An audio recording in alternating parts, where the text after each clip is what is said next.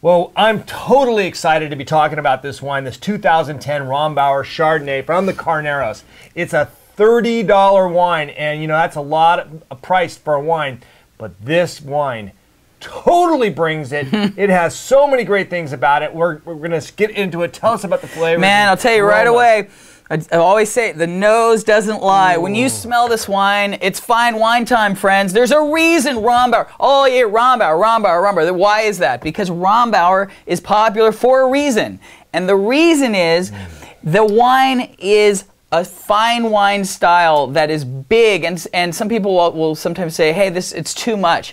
No, this 2010 Rombauer is completely imbalanced. It pushes the envelope and then rounds it out and just creates a fine wine. Yes, and the aromas right off the bat are clean and bright and apple and butter and spice, and you just love it. And let's talk about the flavors. Yeah, so the flavors in here, and that's where you get really something fine. There are the usual apple and butter elements, and there's a nice top line of nutty spice components, but it's the secondary, the finer elements like cinnamon and the citrus and you know, sometimes you get a wine that's like too buttery and too much fruit, and the citrus in here cuts that back, cuts the nuttiness and everything else, and just balances the thing perfectly. Yeah, no, I agree, and there's also a fig component to this wine that comes in there and makes it so delicious, but the really thing that I find so interesting, and I find a lot of other winemakers are trying to duplicate, and that is this oak finish. They're trying to get a big, powerful finish. So what they do is they over oak their wine,